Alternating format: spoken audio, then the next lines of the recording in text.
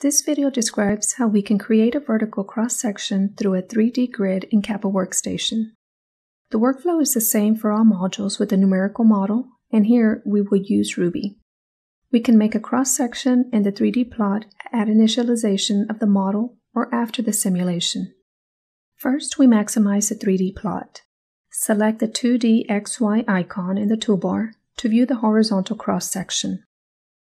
We then create a new line using the Polyline editor.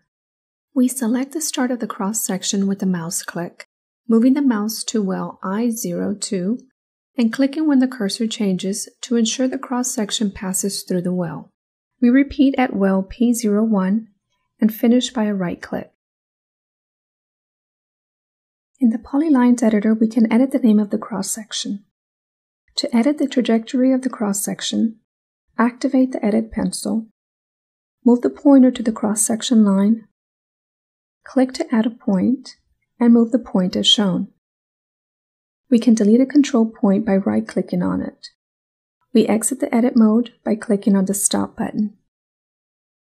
We now make a cross-section through the horizontal well. Select New Polyline, click to start the cross-section, move to the well horizontal 1, and click when the cursor changes.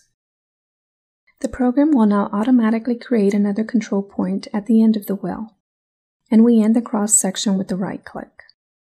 We will name this one Northwest Southeast.